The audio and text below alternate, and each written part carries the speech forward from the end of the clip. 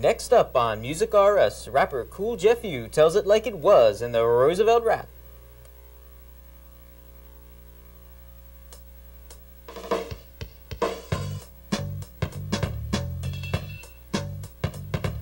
A long time ago, in 1882, a baby was born, known to me and to you. His mother called him Franklin, his father called him son. He grew up destined for Washington. Franklin D. Roosevelt, a.k.a. FDR, born along the river in the town of Hyde Park, was the only son. Sarah and James, collecting stamps and birds were his favorite games.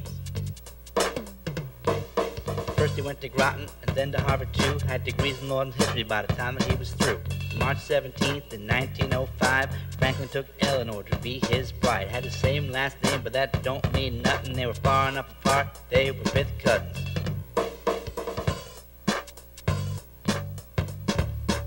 How'd he get started in politics? He ran for state senate from the Dutchess County Sticks. A Democrat from these parts was rare to see, but FDR made it to Albany. Then he backed Wilson at the National Convention, was a move that proved to make a valuable connection. Wilson was president. With the cane of gravy, he appointed FDR as the Secretary of the Navy. Then in 1920, just for kicks, FDR made his return to politics. Number 2 upon the ticket with a man named Cox. Not enough people marked the Democratic box. Making it in politics is tough, you know, but not as tough as dealing with polio. Now Franklin had a homegirl, they called her ER. Sent her off on trips both near and far, telling everybody that Franklin would be back. He wouldn't be stopped by a polio attack. Everyone around said, hey, that's great. They elected him to governor of New York State. Seems pretty easy now, doesn't it? But it couldn't have happened without Al Smith.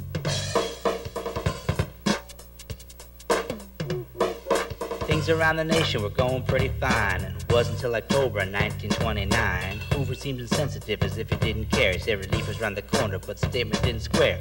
Franklin had the common touch, he knew how people feel. He spoke at the convention, pledged them a new deal. People were beside themselves, they knew not what to do. It wasn't until November 1932 they elected Franklin president from Prohibition era Parch. He didn't take the reins of power until early March, and he wasted not a moment to bring us from malaise past his later legislation, just 100 days. He was helping all the people by themselves and in groups with a recipe, a program, some called Alphabet Soup. AAA, CCC, and the NLRB, NRA, BOB, and the FDIC, TVA, NRC, WPA. He did it all. He went too far, some Republicans would say. You might think that I forgot in Alphabet Flurry, SSI, I did not. Social Security was ahead of its time, but I almost left it out because it's so hard to rhyme. Try it out, and you'll see it's not an easy thing to do. If I had been FDR, it had been in term 2.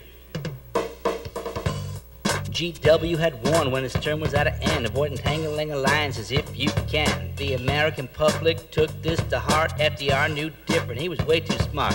The appeasement at Munich, well, it worked for a while, but you give them an inch and they should have taken a mile. Soon England was clinging just by its toes, so Franklin to the rescue with a garden hose.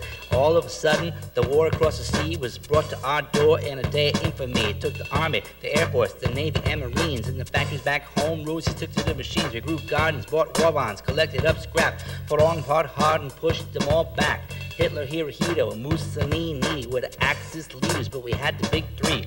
Roosevelt, Churchill, Stalin too, were the Allied leaders who won World War II.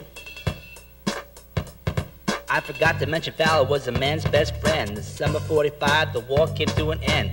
Franklin didn't see it, for on April 12th he died. Let's not even mention who was there at his side. There's been a story, FDR's life, vision of the United Nations carried on by his wife.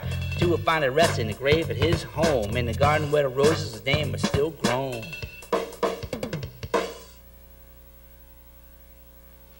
Carl Lorenz was known as FDR's filmmaker and produced award-winning documentary films such as The Plow That Broke the Plains and The River.